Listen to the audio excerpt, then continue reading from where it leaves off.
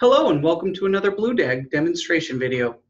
Today we'll be reviewing how to download your evaluation photos using iTunes for iOS devices.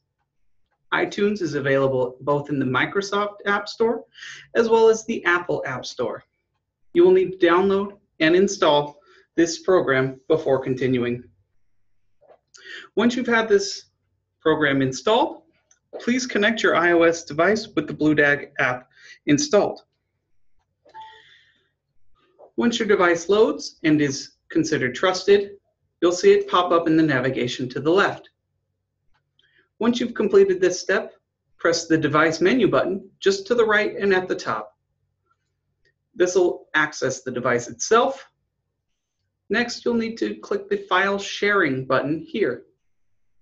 Select the BlueDAG Enterprise app, and once the photos load in, you can save them to any folder you would like. Thank you for joining us today, and have a wonderful day.